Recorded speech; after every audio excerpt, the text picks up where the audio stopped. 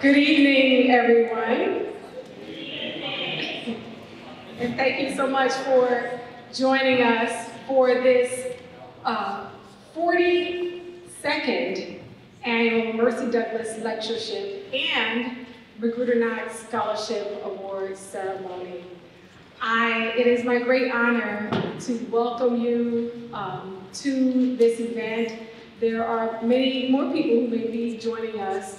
And we are here today excited, but also that is somewhat tempered by us missing someone who really helped this event so special and dear to their heart. I am Sophia Shabazz. I serve as president of the Medical Society of Eastern Pennsylvania, and I want to thank our gracious hosts and co-sponsors of this event, the College of Physicians of Philadelphia, Sidney Kimmel Medical College, and the Sidney Kimmel Cancer Center at Jefferson. And with that, I want to bring on the interim co-CEO of the College of Physicians of Philadelphia, Dr. Daniel Dempsey.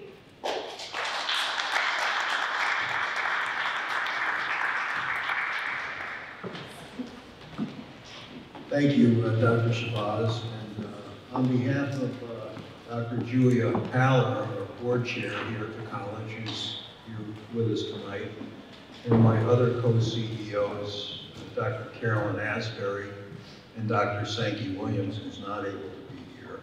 I wanted to welcome you all to the College of Physicians, and we're pleased to co-sponsor tonight along with Medical Society of Eastern PA and the Sidney Kimmel Cancer Center at Jefferson, the Mercy-Douglass Lecture.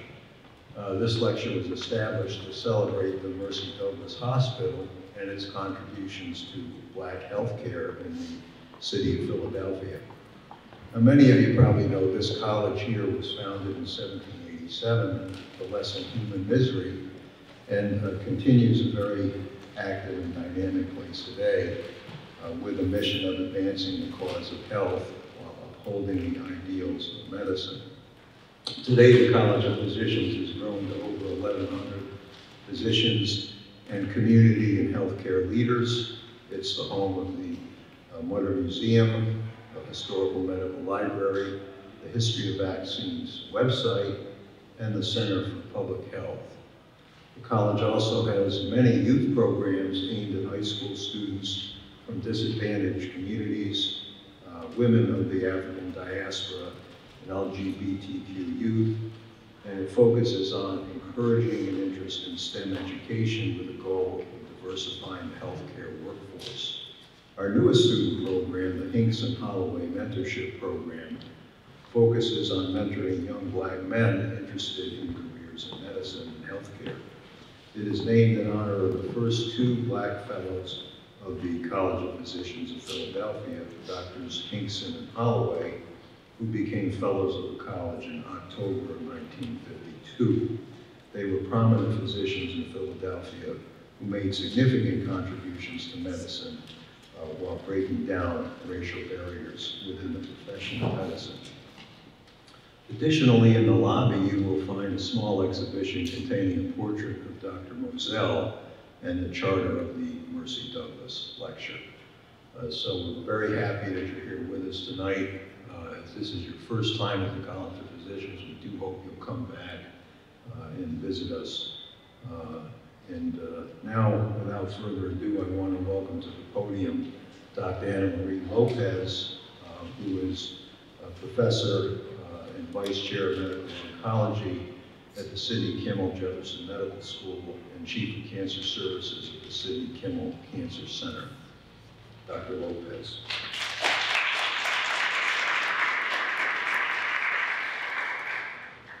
Thank you. It's a pleasure to welcome you on behalf of the Sidney Kimmel Cancer Center, and really an amazing partnership with the College of Physicians to celebrate our history and the long-term partnership. I did want to start because those of you who have come before are probably used to this welcome coming from our great friend, Dr. Edith Mitchell. And those of you who know Dr. Mitchell know that she was a force of nature. She was a leader, a pioneer, and really many of us would not be here today if not for her leadership and what I like to think of as stick-to-itness. You know, you gotta show up and show up and show up yet again.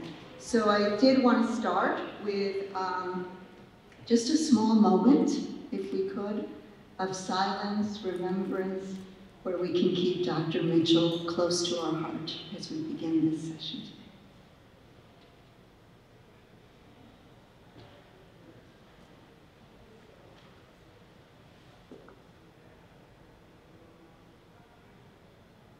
Thank you.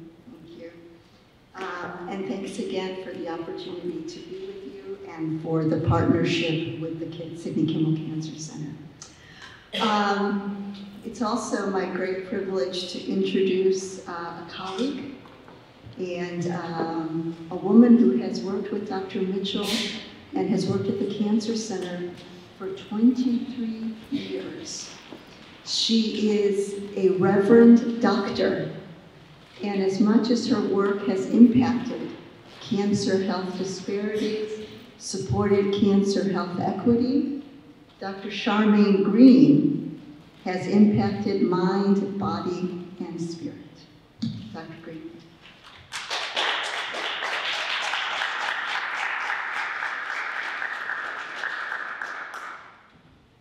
Good afternoon or good evening, everyone. I am grateful for this opportunity to stand before you, and I thank Dr. Shabazz for this opportunity to share and to remember my buddy, my friend for 21 years, for 23 years, as we crisscrossed the United States, giving programs and addressing disparities and teaching members of every region of the National Medical Association in healthcare disparities. So I've been asked to give the invocation. So I'm putting on my collar, as Dr. Shabazz asked, and providing the invocation. So if you are able, I'm going to ask if you would please stand.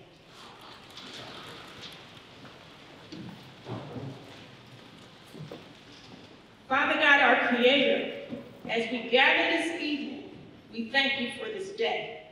We thank you for your love. We thank you for your grace. We thank you for your mercy. And most of all, we thank you for protection. As we gather this evening, we also thank you for those who are blessed with wisdom to establish the Mercy-Douglass Hospital. We are thankful for their labors of love, their dedication to the community, and their training of physicians and nurses, works that continue to impact our lives today. During this time of celebration, we pay tribute to those individuals who are no longer with us, but whose presence will always be felt amongst us. We pay tribute to those individuals who forged the pathways for us to gather today for this occasion. Those individuals who shared their gifts to improve the health and wellness of our communities. During this time of celebration, we pay tribute to those individuals whose shoulders we stand upon as we continue the work that began so long ago. God, I pray that you continue to bless the works of the entities gathered to celebrate. Continue to bless the Medical Society of Eastern Pennsylvania, Jefferson's Sidney Kimmel Cancer Center, and the College of Physicians of Philadelphia. I pray that their works continue to benefit the residents of our city, just as the Mercy-Douglass Hospital blessed our city in the past. These thanks and prayers we lay before you and ask that you continue to bless our works, continue to bless this day, and to continue to bless this annual gathering. These things we pray, and as everyone gathered today, I ask you to say amen. Amen. Thank you. Thank you so much, Dr. Green. And with that, I want to bring on our next speaker, who will give us an overview of the history of the Mercy-Douglass Hospital. And the person who was invited to present this portion of the program is a scholar in one of our newest programs of the Medical Society of Eastern Pennsylvania, the MSCP MCAT Pratt Scholars Program. We established this program because we recognize that one of the major hurdles or barriers to medical school admission for many Black students is to get a competitive score in the medical college admissions test. And I know that many years ago, when I applied to medical school, the prep programs for the tests were quite expensive, and they haven't gotten any less expensive now, which creates, an additional disparity for those who cannot afford it. So this student was invited because he had spent the most hours amongst his peers doing practice programs and studying in preparation for the MCAT, hopefully this coming spring. So without further ado, I want to introduce Chigozie Ibe.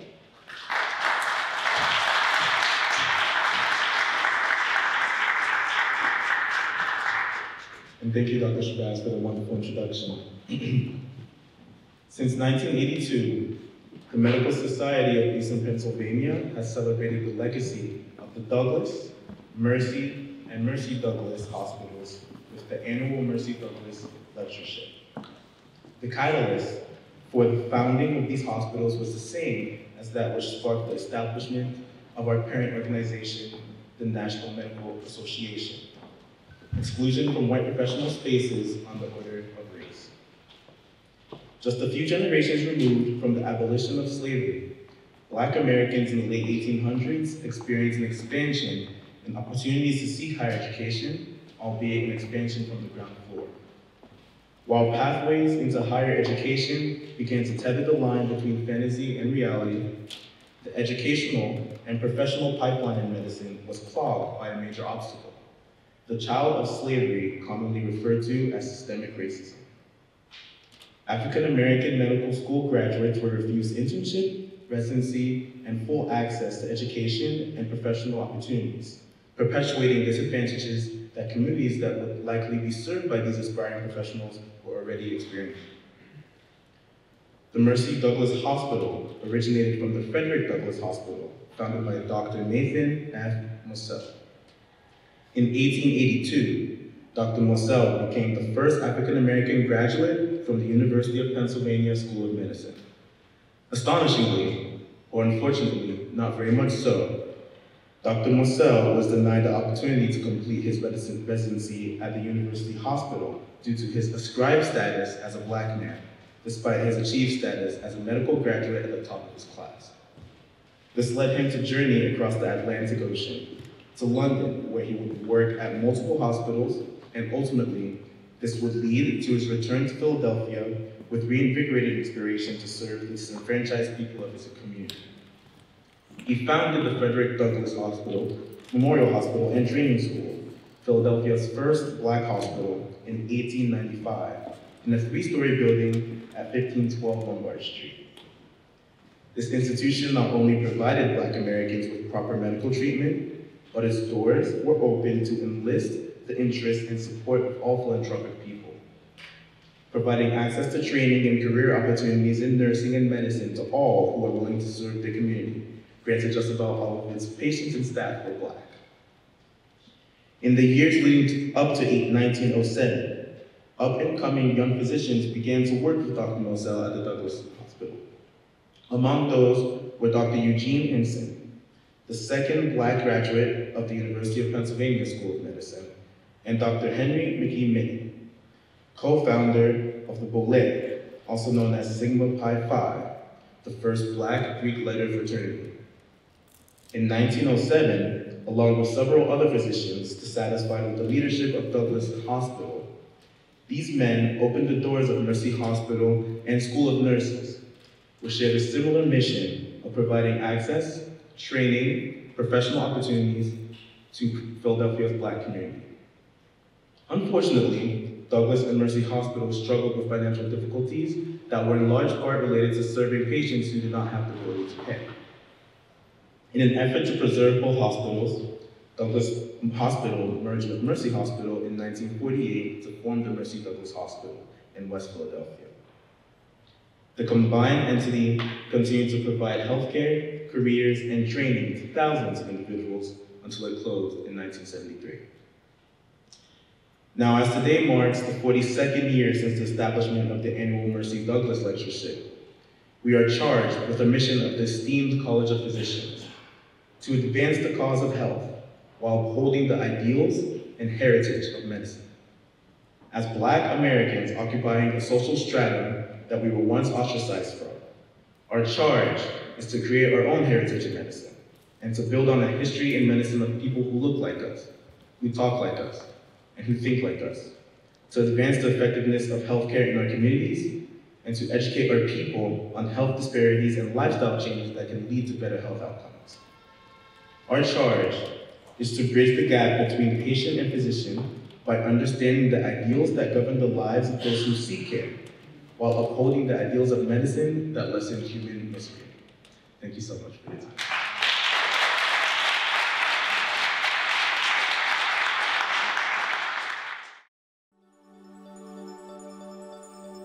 In the face of Jim Crow and overwhelming odds, many African American physicians and nurses were still able to obtain a medical education. Due to the color of their skin, many were denied residency training or staff privileges to provide the highest quality of care to the African American population that they served. In the year 1895, the year of Frederick Douglass's death, the Frederick Douglass Memorial Hospital was established by Dr. Nathan F. Mossell at 1512 Lombard Street. Dr. Mossell, an 1882 graduate of the University of Pennsylvania Medical School, was refused an internship to the University Hospital despite his recorded exceptional academic accomplishment. Because of the racial politics of that time, he completed his training in England and returned afterwards to Philadelphia. By 1900, roughly 40 Black hospitals were established in the United States. Between 1891 to 1902, there were 10 Black nursing schools, and by 1930, nearly 200 Black hospitals were built. In 1948, the Frederick Douglass Hospital merged with Mercy Hospital, another prominent Black hospital, to form the Mercy-Douglass Hospital. Leading off with the fact that I was very proud of that hospital and the doctors that served the community. It wasn't an elitist thing at all, but well-trained, giving doctors. And the fact that not only they gave to the community, but they gave to each other, and that was a very pleasurable part of my experience with them. The little informal gatherings in the hall, and Dr. Edward Holloway, who always seemed to be the chief speaker, so to speak. We all listened to him. He knew more about, he was an internist, but he knew more about pediatrics than I did, and I was a pediatrician. Exceptional person, but the point being that he sort of gathered us together, pulled things out of us that perhaps we didn't know we knew, and so we all learned from each other, and that was one of the best parts of being on that hospital staff. In other hospitals that I've belonged to, you walk by and say, hi there, and you're going on. At Mercy-Douglass Hospital, it was almost a continuous learning procedure. Despite the fact that we were in the shadow of the University of Pennsylvania Hospital, and that shadow stayed there for the most part, that we were able to fight our way through it and above it. Coming from Washington and having had some of my training in Freedman's Hospital, which also was a Black hospital, even though associated with Howard University, it still was a Black hospital in a segregated city. So I was sort of already marinated, so to speak, to be able to work in those conditions, but at the same time not accept them, but to continue to try to break through those barriers and to be on an equal, and in many cases above the normal in terms of degree of the medical services that were available and were given freely. I got into graduate school at Howard University, and I was going to, go into zoology. I had a project, the vitamin E effect on a 6-week-old chick embryo and some little crazy stuff like that. And that's the direction I was going. One day I'm in the laboratory and I'm just fiddling around, looking through the microscope at egg yolk and all that stuff, and feeling very discontent, but Dr. Drew walked by, and he was always curious if he saw someone in a study situation. And so he poked his head in, he just called me Gaskins. What are you doing there, Gaskins? And of course I came straight to attention. Dr. Drew was an icon. And so I said, well, Dr. Drew, I'm working on a project for my bachelor's degree. He said, well, tell me about it. I said, the effect of vitamin E on the 6-week-old chick embryo. And the minute I said it, I said, that is a stupid sounding thing to be doing. And, all of a sudden he looked at me in a way like he felt it was too. And he looked in the microscope because he was very curious intellectually. And he said, well, good luck. And when he got to the door, he turned around, he looked at me, and he says, I believe I heard in the registration department that there was one more opening in the freshman medical school class. And out he went. I said to myself, why did he tell me that? And it was like one of those light bulbs that you see going on so that you start thinking clearly. I said, he was trying to tell me something. And the next day I went to the medical school registration and said, listen, do you have any openings in the freshman class? One last opening, and bring us some credentials and we'll see what we can do. And so within 3 days I was registered as a freshman in medical school. When I think of Dr. Lorenzo Walker, I think of someone that I have admired for years, for many reasons. Personally, a person that was friendly, giving, and quietly intelligent. He assumed a position almost single-handedly of publishing a magazine which became much sought after by local physicians, and later we found out that that magazine was looked at as far as California. He was very modest about it, but very thorough about it. And even today I consider him among my closest and most admired friends. This particular procedure, which was called exchange transfusion, had just been more or less successfully developed in Boston. It was something that kind of elevated me in a way above just office pediatrics. And a number of exchange transfusions were successfully done. And I even wrote an article that appeared in the Journal of Pediatrics concerning it. I did not originate, it's just that I was taught how to do it.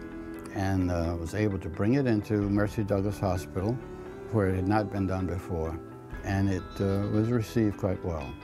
That's one of my fond memories of my professional exchanges, so to speak.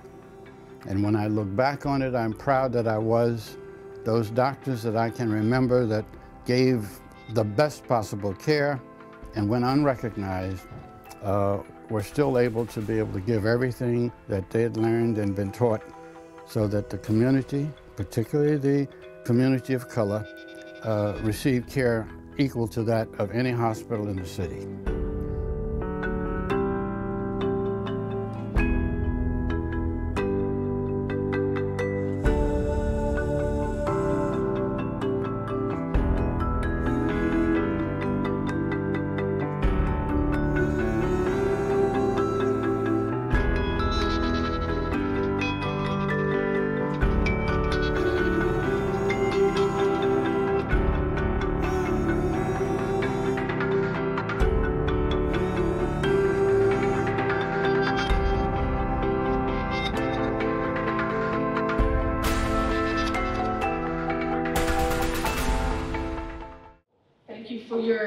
With that historical video, it is a reminder how important it is to preserve the history, because it was not my first time watching it, but it was equally impactful every time I've seen it. So without further ado, I have the great honor of introducing our speaker, Dr. Jesse Ehrenfeld, the president of the American Medical Association. Dr. Ehrenfeld was inaugurated as president of the AMA in June 2023.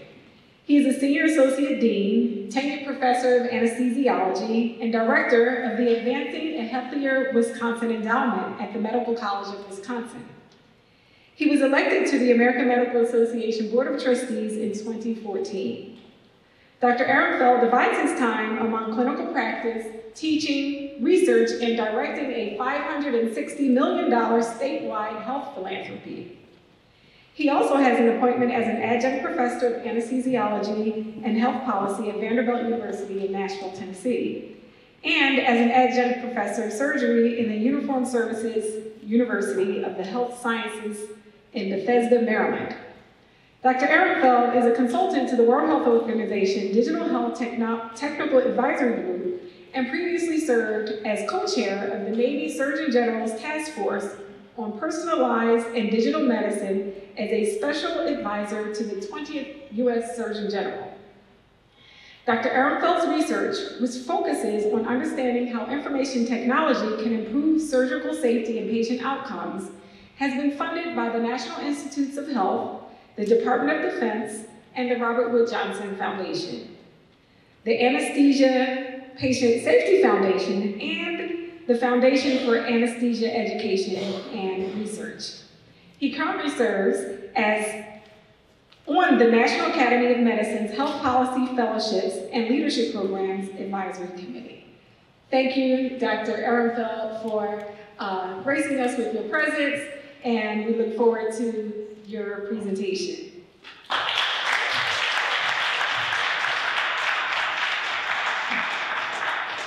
It is truly an honor to be here tonight. You know, when Dr. Mitchell called me a few months back and invited me to spend an evening to give this lecture, those of you who knew her knew exactly what went through my head, which was, even though I had something else I was supposed to do, the answer was yes, ma'am. And then I'm going to figure out how to do it. And so, you know, this is sort of a hard time for those of us who knew her, but also such an important moment to reflect on the legacy that she has left behind. She was a role model, a trailblazer, a pioneer, a veteran, a two-star general. I mean, it just goes on and on and on. But most importantly, she was just a dear friend. And, you know, she showed up at the AMA at a time when she was not always welcome, and she knew that. And I also showed up at the AMA as a gay man at a time when I was not always welcome, and I knew that. And in many ways, we could not have been more different people, but in other ways, we shared a lot in common, including our military service and our passion for health equity in the underserved communities. So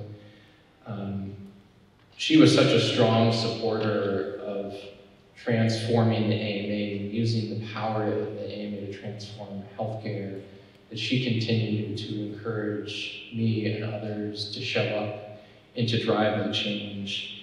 And when I think about all of that work, all of the work that she did in speaking out against racial justice, health inequities, working to solve them, I could not be more proud of what she has accomplished, and being here in this room tonight is clearly evidence of that. So I thought I would dedicate my remarks this evening to Dr. Mitchell's memory and her courageous work, but also to the hundreds of physicians and nurses and other healthcare workers from Mercy-Douglass Hospital who served this community tirelessly with such compassion, who provided educational opportunities for Black physicians and nurses at a time when there was nowhere else to go, decades before the unfortunate closure in 1973.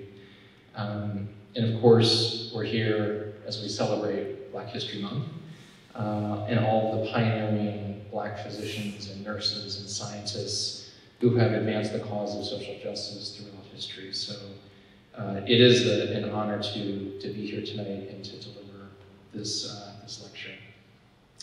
So thank you for that very lovely, kind introduction. This is my 90-something page CD on a slide. And most of my work in anesthesia and informatics has been about how do we create more reliable systems? How do we create more equitable systems that serve all patients? And I won't go into a lot of my clinical informatics research, patient safety in the operating room. But at the core of a lot of what I do is work in the standard space with the World Health Organization and the AMA and other groups to make sure that as we create systems, as we create technologies, and we adjust our delivery systems, that they work for everybody. And creating standards that have that in mind is absolutely incredibly important from a foundational standpoint. So, to best understand the AMA's work on health equity, it's important to know a little bit about how it fits into the larger strategic focus of the organization. And you can take all of the portfolio of the AMA, and it falls into pretty easily 3 categories. Getting rid of the obstacles that interfere with our ability to take care of patients, and there are a lot of them.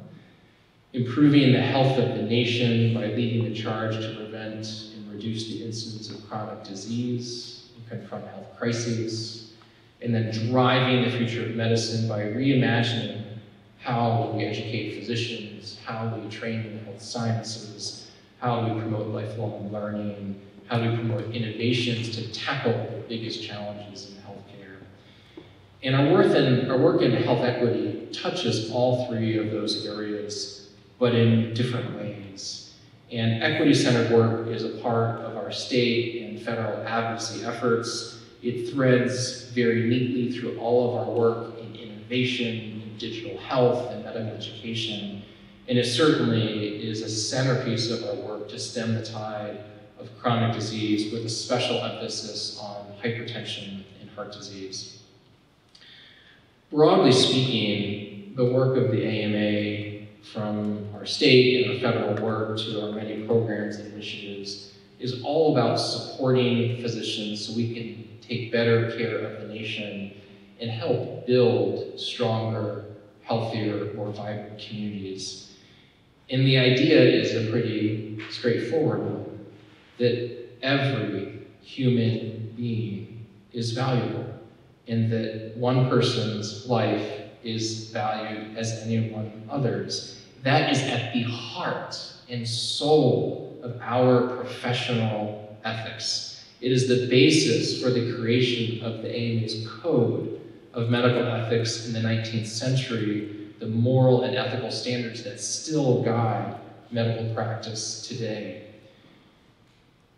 Sadly, as we all know too well, physicians around the world have, at various dark periods in history, failed to live up to that high moral, ethical standard of the profession.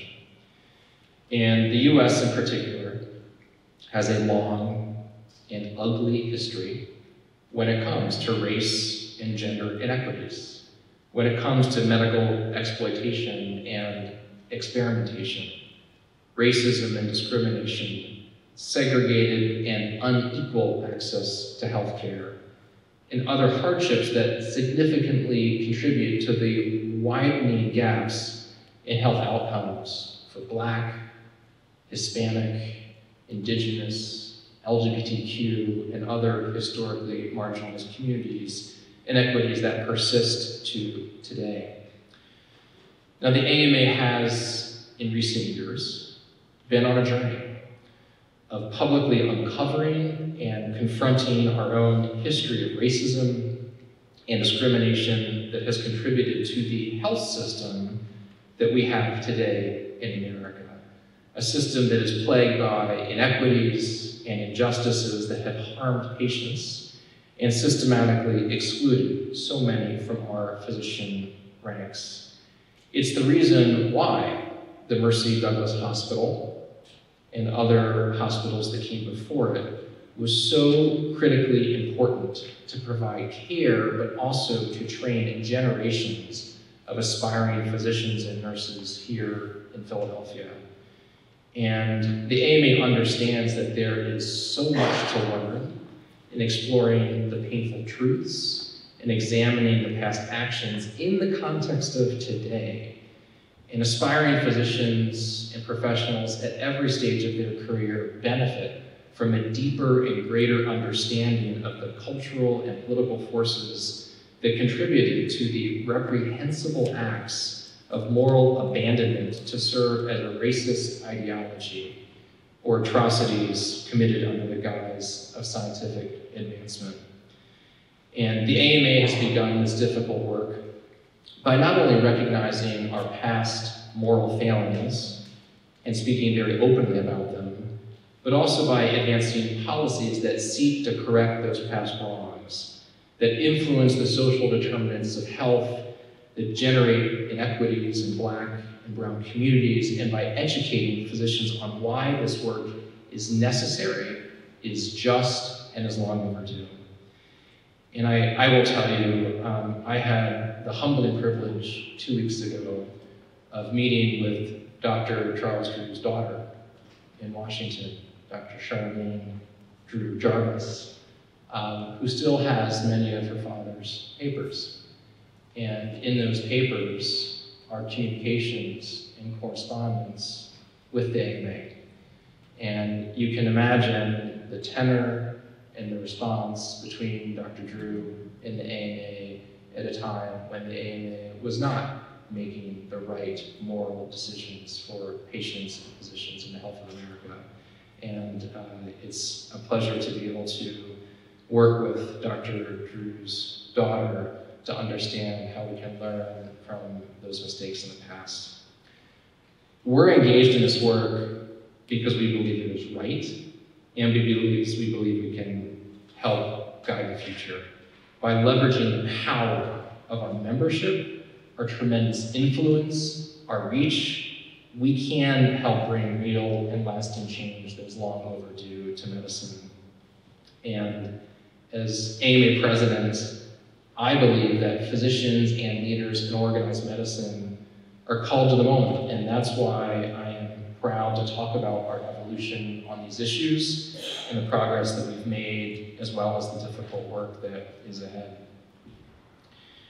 It's long been known that health disparities among communities of people are directly linked to societal inequities, determinants of health, education, socioeconomic status, mobility, employment opportunities, transportation infrastructure, environmental quality, and of course, other factors.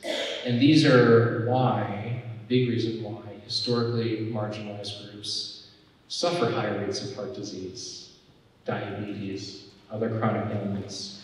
And those determinants of health, of course, at their root have racism and racist policies and practices.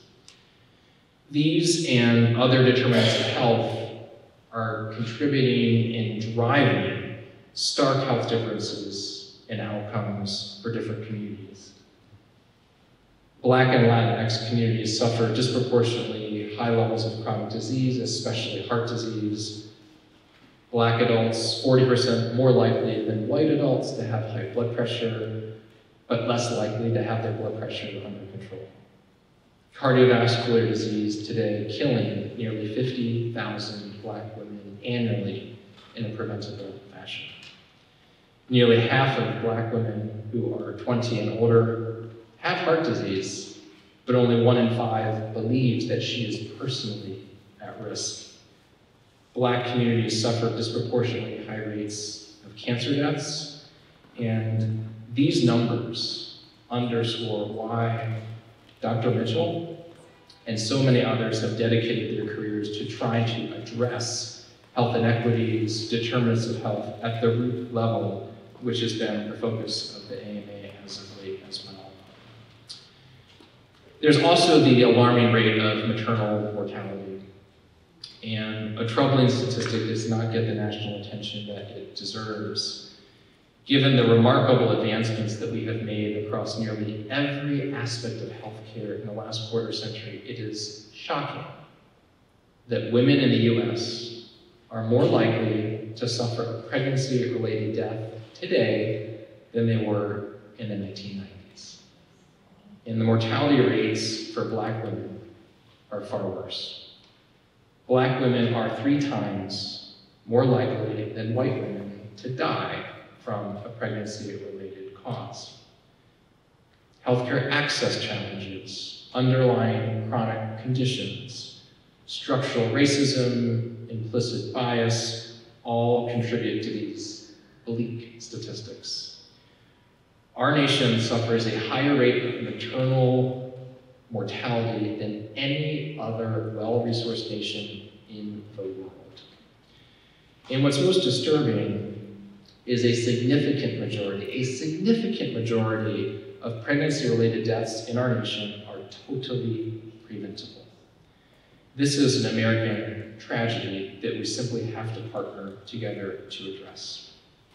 So, what is the AMA doing about those very alarming statistics to advance more equitable care access across medicine?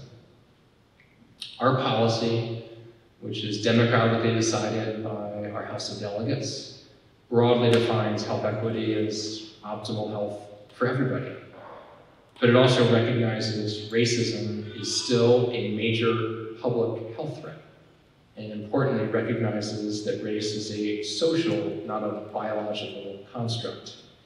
And so our policy calls on us to use our power and our influence to achieve greater health equity in a variety of ways, through advocacy, through promoting equity in care, through trying to expand workforce diversity, influencing those determinants of health, and modeling a commitment to health equity for others. Many of you know that the AMA in 2019 created our Center for Health Equity with Dr. Aletha Maybank that we recruited from the New York City Department of Public Health. Incredible transformational leader who has brought forward a strategy to facilitate and strengthen all of our work to eliminate health disparities.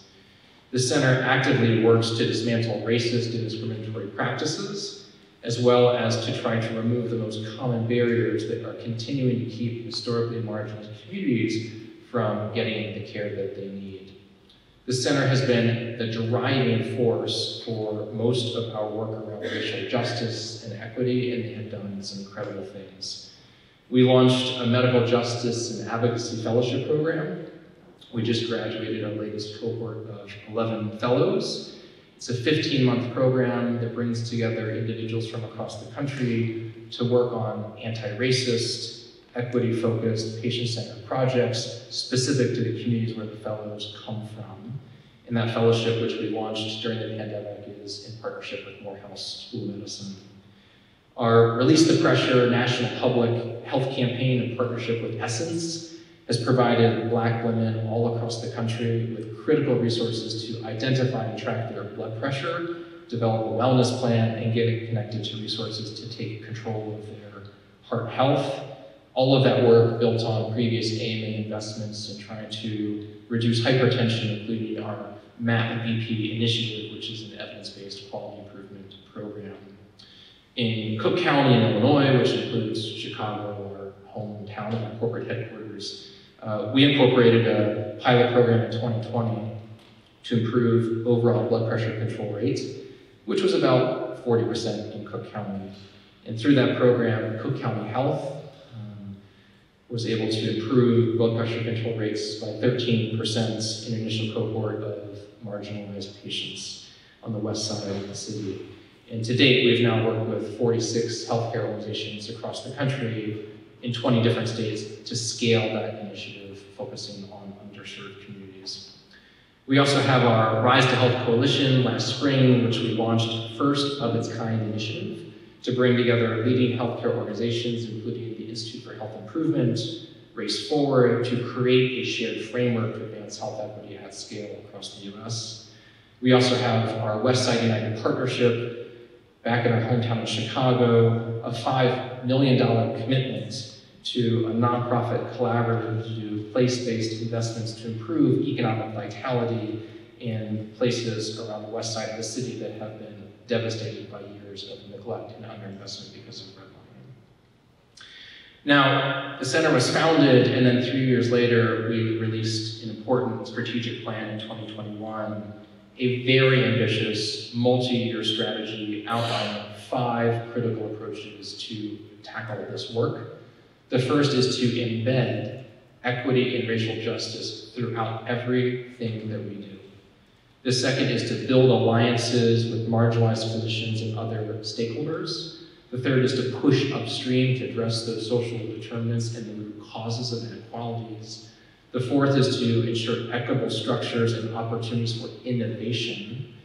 And then finally, fostering truth, racial healing, and reconciliation. And to advance the last pillar of that work, we have established a Truth, Reconciliation, Healing, and Transformation Task Force to further explore the AMA's past and make recommendations to the AMA on future efforts, and more to come in the years ahead about the task force and its important work. Another important piece is, of course, educating trainees, physicians in practice, other healthcare workers, on the issues and the research that explains why these inequities exist and how do we bridge those gaps. The kind of information that too many people just do not learn in medical school or their training programs. So we have a groundbreaking series of CME modules that is all free on our education hub to better train people on the root causes of health inequities, including racism and structural determinants of health. In 2022, we teamed up with the Association of American Medical Colleges to create a toolkit called A Guide for Language, Narrative, and Concepts that provides guidance on equity-focused, person-first language and why words matter. We've also produced 36 episodes for our CME-accredited Prioritizing Equity video series. It's great to watch, and I would highly encourage you to check it out, looking at how determinants of health are uniquely impacting marginalized communities, public health, and health equity. We also have a National Health Equity Grand Rounds series that we launched just last year that's also available online. Now, of course, our health equity strategy is shaping all of our state and federal work as well. We're working to address the crisis of maternal mortality and improve family health in a variety of ways. A long list of bullets on the slide. I'll just highlight a couple. One is, not every state has expanded Medicaid CHIP coverage to 12 months postpartum, which leaves a huge gap for many families and moms who have just delivered when they suddenly no longer have access to healthcare. We know that this is an evidence-based approach that works, that saves the health system money, and yet it has not happened in every state in the nation. We continue to try to expand mental health parity, especially for postpartum women at risk for postpartum depression, and increase a variety of things related to diversity in workforce. And we're particularly concerned about the ongoing closure of maternal units in rural and urban communities, including one announced just 2 weeks ago in my home state in Wisconsin that we're trying to help reverse. Now, of course, there's also an important health equity component to our ongoing work to build trust. Trust in science, trust in medicine, trust in medical institutions, an issue that took on increased importance during the pandemic. And there's little chance to improve any of those alarming health statistics I've highlighted if patients don't trust the health information they're receiving. And that starts with improving access to care in underserved communities and building relationships with communities that have been neglected for too long. And when you consider our nation's dark history, of exclusion, of experimentation on Black and brown communities, it's understandable why many would mistrust the advice of physicians, of healthcare institutions. But we cannot let that be a barrier to building these relationships moving forward. That's one piece to the puzzle. Another is ensuring that people understand the prevalence of medical misinformation and disinformation that is so overwhelming online. Medical misinformation, a lot of it politically driven, some of it from our licensed colleagues, for any number of reasons, spiked during the pandemic and continues to create confusion, distrust among patients, and it has contributed to hostility and threats, both online, sometimes in person, directed at physicians, nurses, and other medical workers.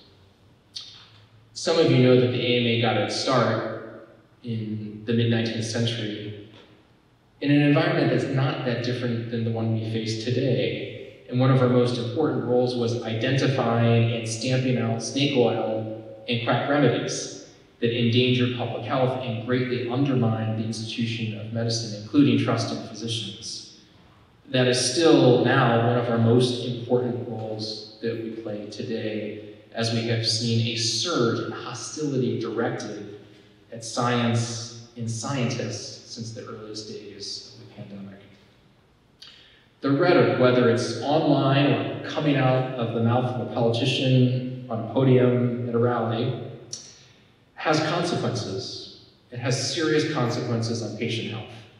This was true throughout the pandemic, and pushing back on outrageous claims about unproven treatments like ivermectin in support of vaccine efficacy, and we have to make sure that we push back today. This has, unfortunately, led to a profound loss of trust in experts, doctors, scientists, medical institutions, and it's hard to help patients make informed decisions about their own health because of it. It's my view that as physicians and as physician leaders, we have an obligation to push back on medical misinformation and always to stand up for science and for evidence. And we have to hold our colleagues accountable when they are deliberately spreading falsehoods online. And the AMA has been working with state licensing boards to that effect, amongst other things. We've got to partner with each other and make sure that we continue to call out the media and ask for their support in this work. Now, the AMA is also working, and we have to work, in creative ways to increase diversity in our physician community. And we do this through scholarship assistance, pathway programs, our work in the federal courts to protect immigrant physicians and medical students.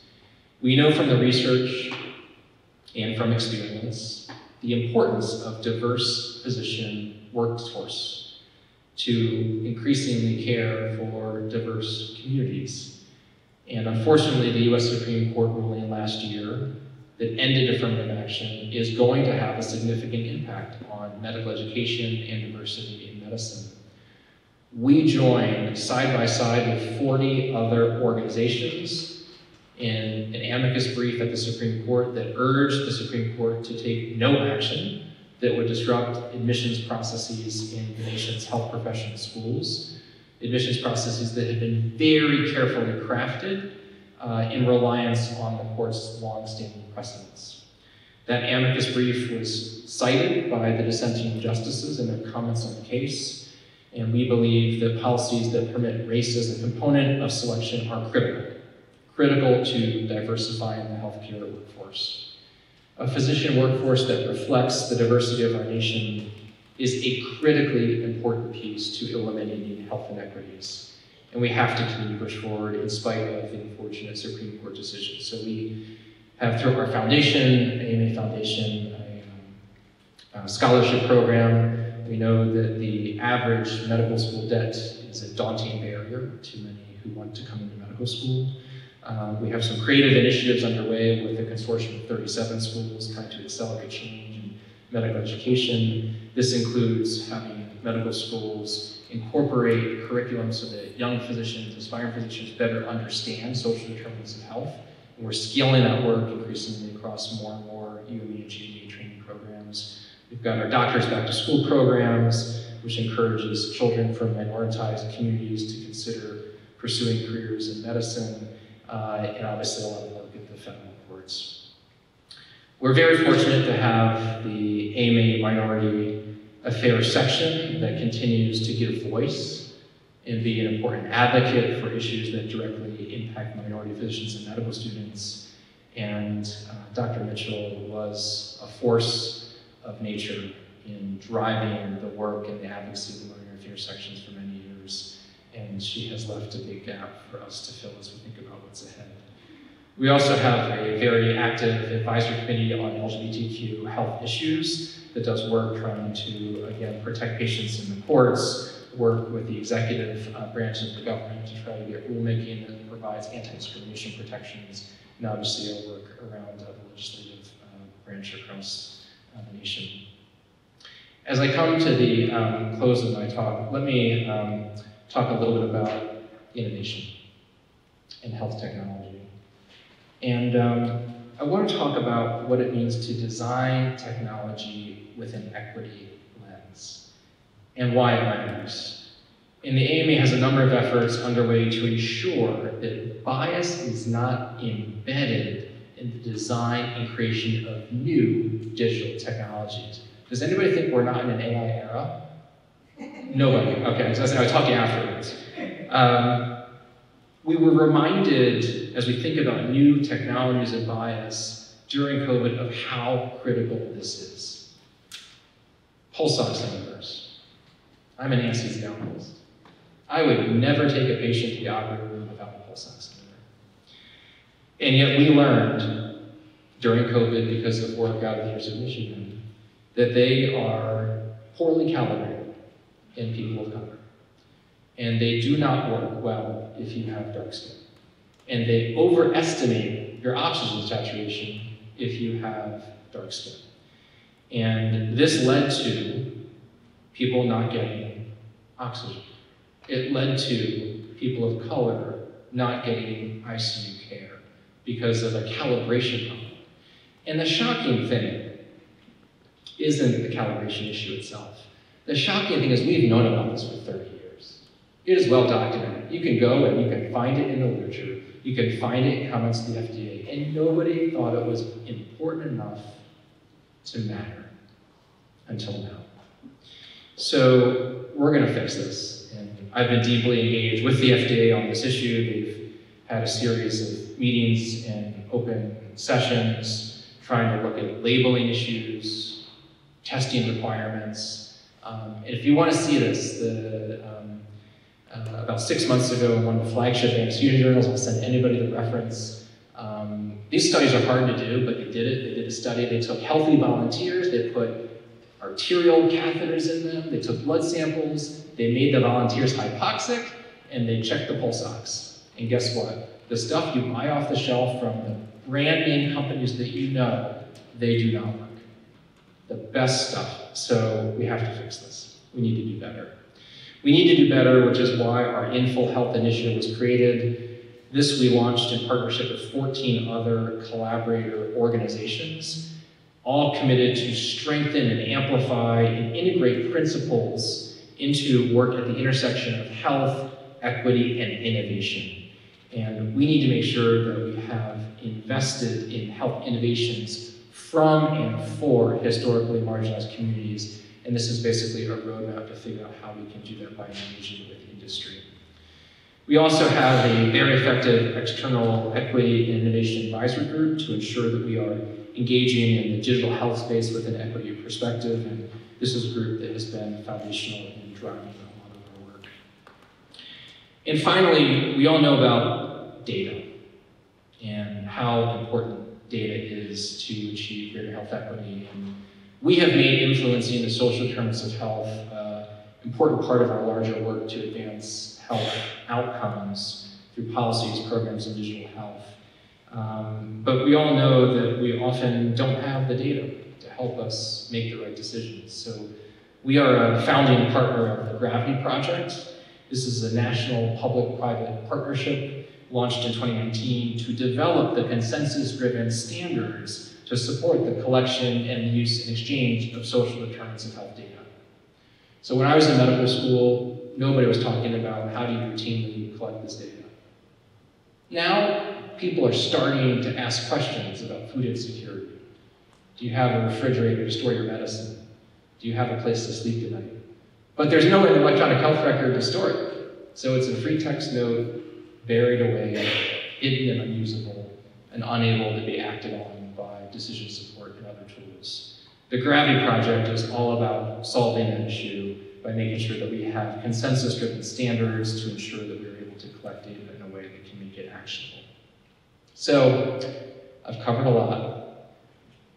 I think I'm slightly over my time. It's always dangerous to give a leader a microphone and ruin their clock. But let me end by thanking you for the opportunity to be here tonight, to talk about the way that the AMA, in partnership with so many others, is working to advance equity and justice in medicine. This is a long process, but it is a process that we are committed to for the long haul. And the AMA is not a pioneer in this work. We're not. Incredible physicians like Dr. Mitchell and so many others have built the foundation that we are standing on to try to raise awareness of these issues and eliminate longstanding equities and injustices and improve health outcomes. That's what this work is all about, and I am so honored to have been invited here to discuss it with you. And I spent 10 years in the Navy, and in the Navy, you know, Dr. Mitchell was Army, and I still forgive her for that. But we have a phrase and a saying that does hold true across the services. And Dr. Mitchell, I know you're up there smiling down on us tonight, and we have to watch. Thank you.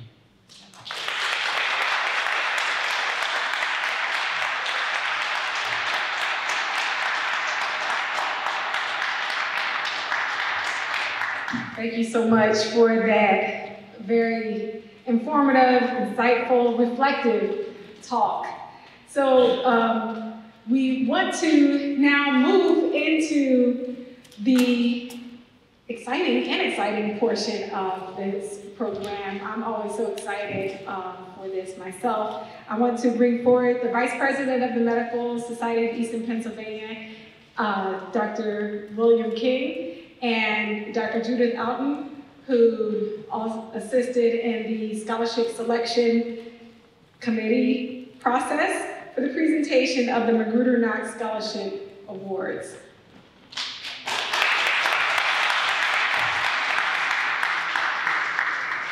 Judith and I are so excited to be doing the money part of the program. This is the best part, and we are thrilled with this opportunity. There were 24 applicants, from all around the city that applied for these scholarships this year. That's really a significant number. And the reason is there's usually more. We're training usually in Philadelphia more than 100 physicians, African Americans, and members of the African diaspora a year. Every year coming into Philly for in med school training. So between the 5 medical centers, it often, many years, is more than Howard in DC trains. It's more than Atlanta sometimes. It's definitely more than Charles Drew and the West Coast trains. So Philadelphia is not just the best city, of course, but we also train the most Black doctors. So that makes us.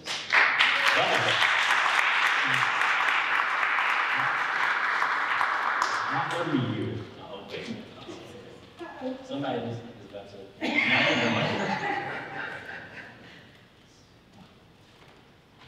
And we have this very well organized. I was watching the Grammys this year. So I'm all ready about doing this right. So what we wanted to just mention briefly, though, is what is Magruder-Knox about? What are the scholarships? So we did want to let you know about Dr. Sandra Magruder and Dr. David Knox. So Dr. Houghton, are you ready to talk about Dr. Magruder? And then we're going to be switching back and forth like they do on the Grammys. Good evening. So we're going to just briefly tell you about Dr. Sandra Magruder Jackson. She practiced medicine in Philadelphia for more than 20 years. She was born in Pittsburgh, Pennsylvania, the eldest of 4 children. After graduating from Westinghouse High School, Dr. Magruder Jackson matriculated at Lincoln University here in Pennsylvania. She graduated from Lincoln magna cum laude with great honor with a BS degree in biology. She began her training at Jefferson University School of Medicine after graduation from college and completed her training at the Medical College of Pennsylvania. Dr. Magruder Jackson completed her residency training in internal medicine at Albert Einstein Medical Center. Through her private practice, holistic healthcare, she promoted traditional and non-traditional therapies, including alternative and complementary approaches. In addition to her own practice, holistic healthcare, Dr. Magruder Jackson provided administrative leadership at several facilities. She served as medical director at a community health center and the Health Care for the Homeless Project. She was the clinical coordinator for an ambulatory outpatient clinic and served as project physician for residential and outpatient substance abuse programs. In addition to advocating for consumers, Dr. Magruder Jackson was a board member and former president of the Medical Society of Eastern Pennsylvania, the Philadelphia arm of the National Medical Association. Dr. Magruder Jackson was an integral part of the Medical Society of Pennsylvania, or as we call it, MSEP, and hosted MSEP's monthly radio program called Physicians on Air on the radio station WURD 900 AM that we currently still to this day have, I think it's every third Sunday. Every third Sunday. And 900 AM. 900 AM, and that goes international, so if you want to listen in. Dr. Magruder Jackson was listed in the Outstanding Women in America and Who's Who among American colleges and universities. As well, Dr. Magruder Jackson became the first female graduate to receive Lincoln University's Outstanding Alumna Award.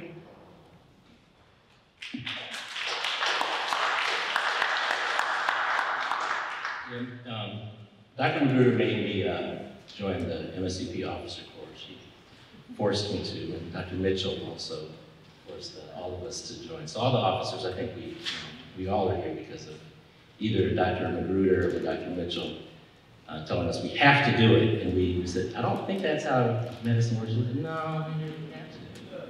So that's why we're all here. So we're excited, and in case you Magruder scholars didn't know that you have a lifetime of service ahead of you, you have to do it. Dr. Mitchell says you have to do it.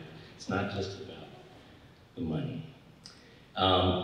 David Knox, is the other doc who was just was a real force in terms of these medical student scholarships. They've been around, we think, since 1999.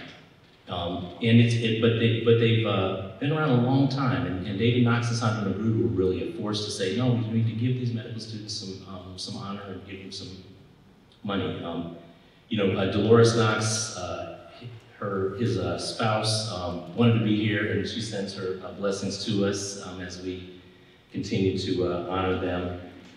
And he was David Knox, he was a cardiologist and internist. He was a graduate of Roman Catholic here in Philly. He was an alumnus of Lincoln University, like my dad was. He was an Omega Psi Phi, like my dad was. Which is why he's a force. Now, there's other fraternities, sororities here. There's all the Divine Nine, right? So I hear you back there. Hershey Medical School graduate, the first African-American fellow of the American College of Cardiology, and practiced a long time, in North Philadelphia Health System, Einstein, Hahnemann, and Girard Medical Center. He was 8 years president of MSCP and a long-time NMA member.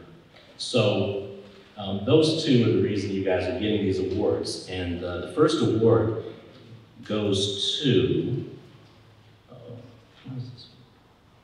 Am I in charge of this?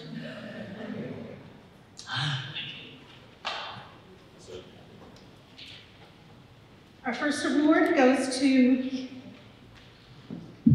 Ms. Yvette Yaweka. She's a second year.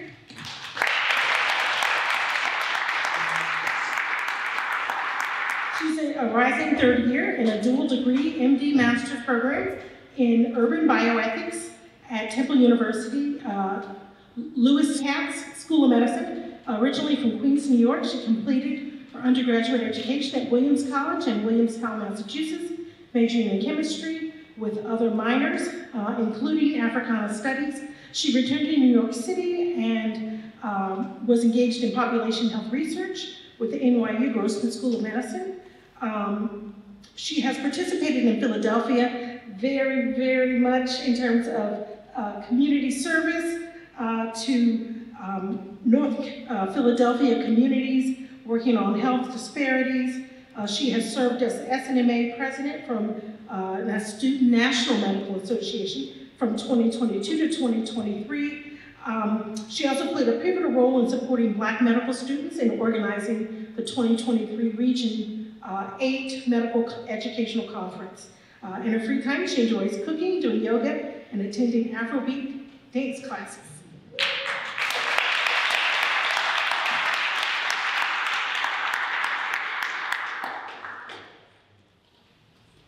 So congratulations.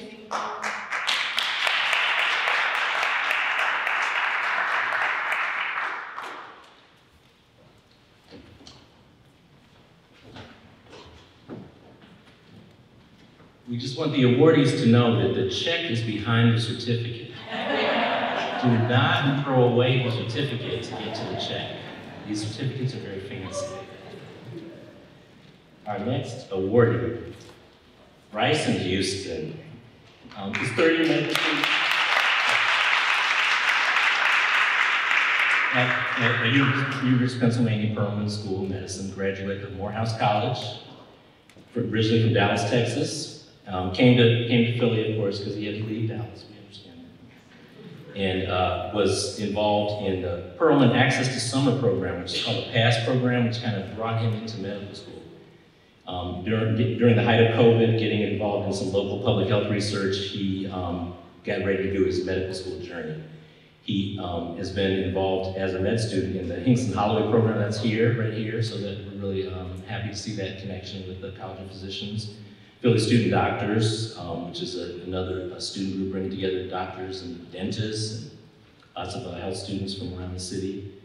He's involved in a lot of athletic events like the Broad Street Run and Philly Love Run because of his interest in orthopedic surgery. From the Bible, what's carried him through his journey, Philippians 4:13, one of my son's favorite too. I can do all things through Christ who strengthens me. So Bryson.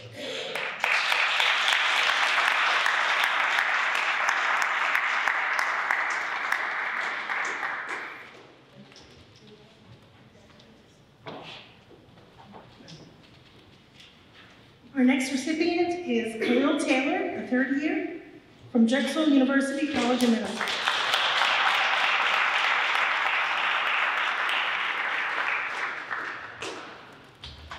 Khalil is a rising fourth-year medical student at Drexel University College of Medicine. He's a Philadelphia native and received his bachelor's degree from Villanova in biology and psychology and his master's in interdisciplinary health sciences from Drexel.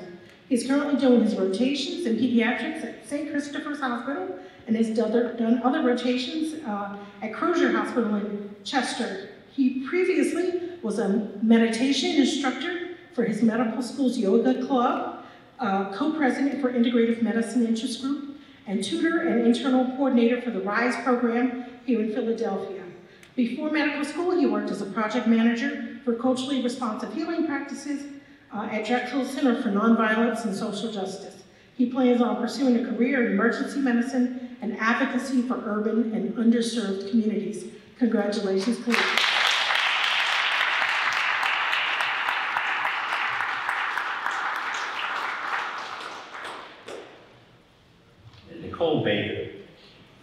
Thomas Jefferson University, Sidney Kimmel.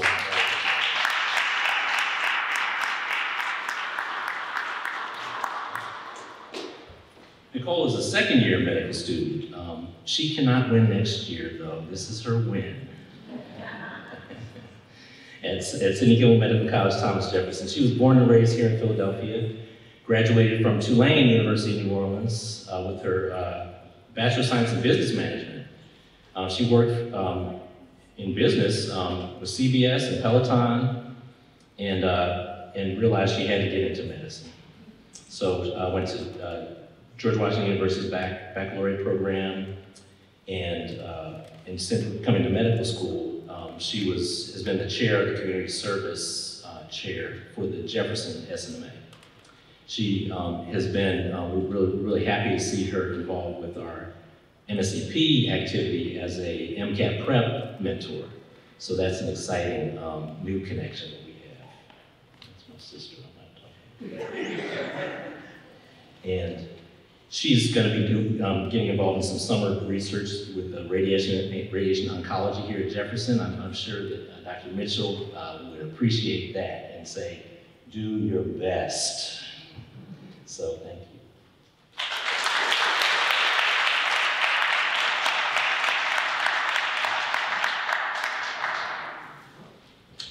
Our next recipient is Kayla Davenport, a third year at PCOM, or Philadelphia College of Osteopathic Medicine.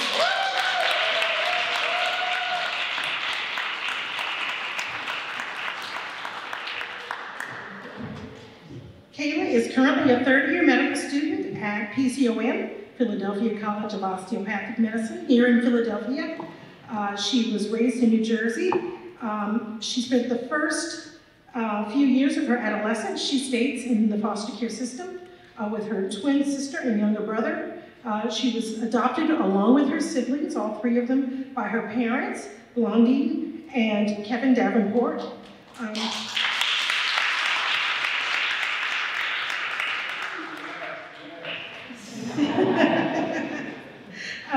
She began her medical journey at Rutgers University in New Brunswick and received a degree in kinesiology and health. She continued her journey at Cooper Medical School of Rowan University and enrolled in a post-bac program, and at that time in 2021 was admitted to PCOM.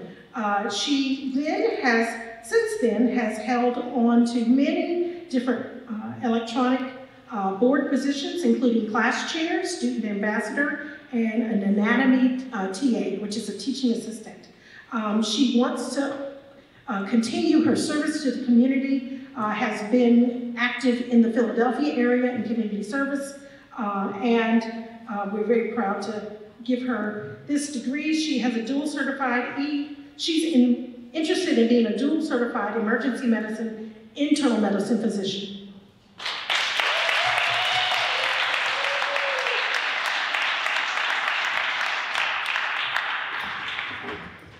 Now, those are the Magruder-Knox scholarships, like, just like winning Emmys or Grammys. There's one from each school. But there's so many excellent medical students in the city that the committee, we came to the officers and we said, we got to give out some more awards. There's just a few more students that we just really can't stand to not be able to bring up here. So the next one this is our MSCP commendation, and this is Amy Turner.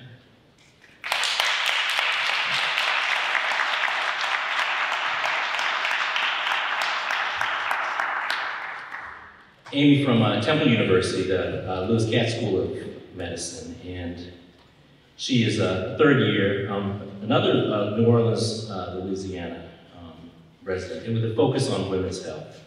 She's very involved in exercise, again, spin classes, Pilates, and restaurant scene, which the spin classes Pilates helps with. And she's very excited to be pursuing OBGYN gynecology residencies in the coming year. And we just were impressed with the other service and involvement she's had while she was at Temple. So thank you.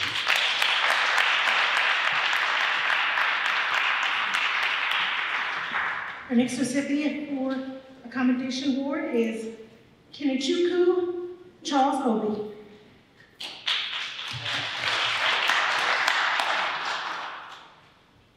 We know that 2 students were not able to attend. Oh, okay.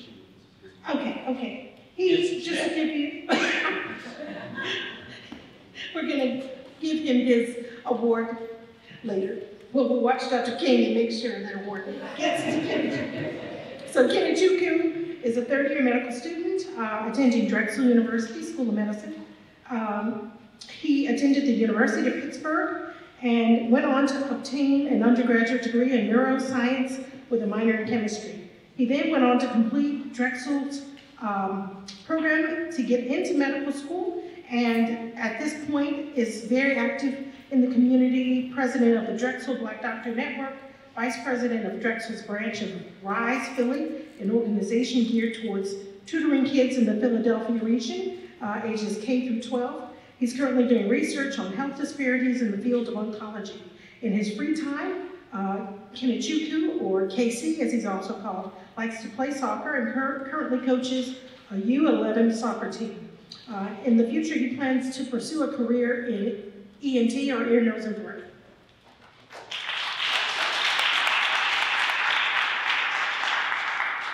That's Kenny right there. And finally, Obahoye Isisele. She's also not here tonight, correct? Okay. So she is also getting accommodations from Thomas Jefferson, and so these will be both available. Your deans at Thomas Jefferson and at Drexel will have your checks. So for not here. And she's a 3rd-year medical student. She was at Rutgers. She was born and raised in New Jersey, interested in general surgery. And the thing that's obviously very impressive about what she's done is she's one of the co-presidents of Jeff Hope. Anybody who knows Jefferson knows that is such a huge activity. And so her working efforts there is enough for that. So we just wanted to say for Obahoye, we're happy to also give her a commendation.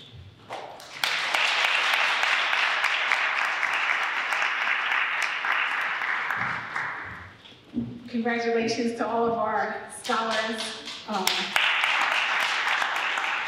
thank you to all of those who have contributed to our fundraising efforts. We really have, over the last couple of years, worked very hard so that we can be more generous with our scholarship awards and to expand on the programs, particularly those pipeline programs that all of us docs get very excited about. And I want to recognize our fundraising chair and our financial secretary, Dr. Linda Thomas-Maybine. She likes to say she's not too proud to bed. So that brings our program to a close. Thank you all for coming. Thank you to our hosts again for this beautiful space, for the financial support for the program itself, and for our illustrious speaker, Dr. Jesse Ehrenfeld. I want to invite you all to stay tuned for keep your eyes peeled. Hopefully you all are on our email list. We plan to do the 2nd iteration of our Black Philly Med Grant wish list. Yay!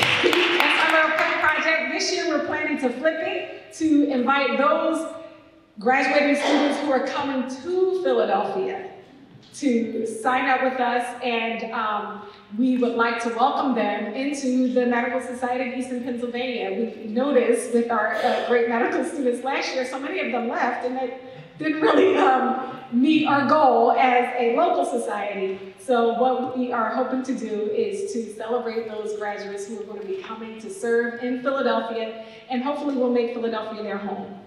So thank you all. We have a reception. I know I'm sure we're over time, so. So just one thing, there were some nurses that in their 90s that were invited, and any of them made it when the person died. Oh yes, with the nurses who have joined us today, both those who are here with us to celebrate the history of the Mercy-Douglass Hospital and Training School, particularly those who served at Mercy-Douglass Hospital. Would you stand or raise your hand?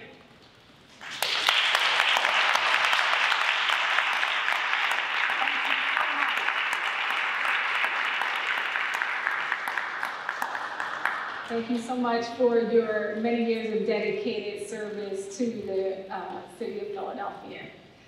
With that, that brings our program to a close. Thank you.